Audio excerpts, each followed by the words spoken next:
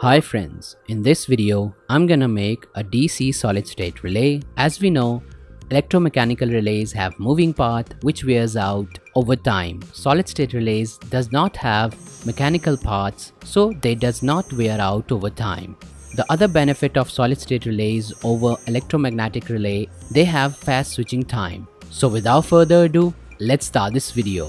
If you haven't subscribed to my channel, then do subscribe and don't forget to press the bell icon so you can get notifications whenever I upload a new video. These are my other channels, do subscribe them as well. And you can also follow me on Facebook and Instagram. Component list, circuit diagram, everything is in the description below.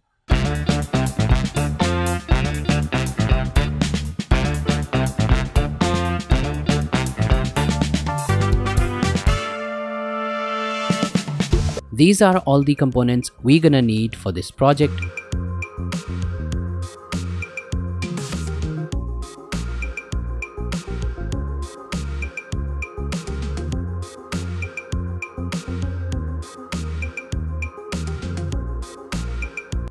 First, I'm gonna connect the MOSFET and connect its pin number 3 to ground.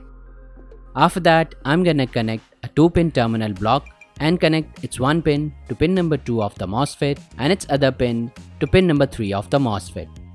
After that, I'm gonna connect a 10K resistor and connect its one pin to pin number 1 of the MOSFET and its other pin to pin number 3 of the MOSFET.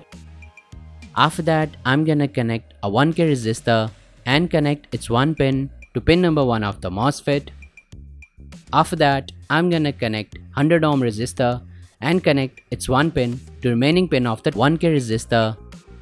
After that, I'm gonna connect an LED and connect its anode to remaining pin of the 100 ohm resistor and its other pin to ground. After that, I'm gonna connect a 2-pin male header and connect its one pin to remaining pin of the 100 ohm resistor and its other pin to ground. So we have completed all the connections.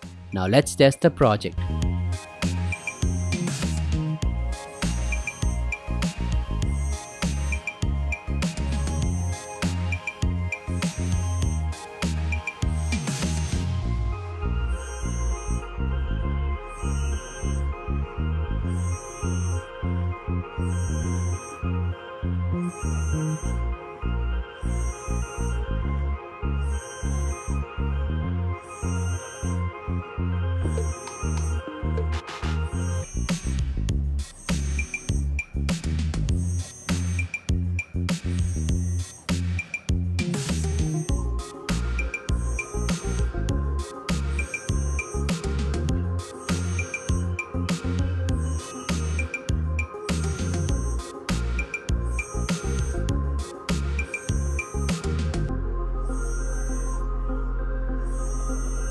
So that's it for today's video. I hope you have enjoyed this video. For more videos like that, stay tuned and I will see you in the next video.